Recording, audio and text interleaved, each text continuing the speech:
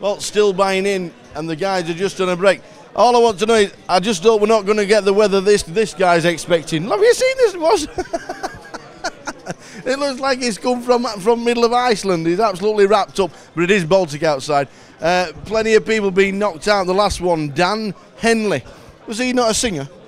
Was Dan Henley not a singer? I'm sure he was, wasn't he? Players are going on a break. You never know, we might be able to catch a little bit of action from the players around the table and just see how it's going. We'll have a quick word with this fella while he just stood up. What's your name, sir? Alex. What university are you from? Warwick. And first three levels, how's it gone? I just sat down, literally. Oh, you've just sat down? About 2 hands. All right, okay. Almost doubled up first hand, so it's going Really? on. Yeah. Do you play poker on a regular basis? No, not really. No? No, not. There are a lot of people in here that seem to play bigger comps, more like £300, £400 entries. Not me.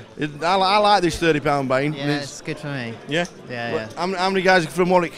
We've got quite a lot here, about at least 10 today, probably same number tomorrow. Excellent. A few in the high roller yesterday. Nice. So. We'll keep his eye on you. Good luck. Thanks. Nice one. As you can see, everybody's eating the meat. He gets himself here. Red hoodie. Come here, red hoodie. He says you're famous. What is this? Show us this. The same university. First 3 levels. How's it been?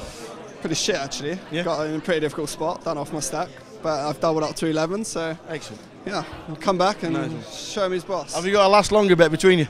I don't think we've got one going, no. You should have. We should, shouldn't we? You But should I'm not going to get into one when I'm this low. So.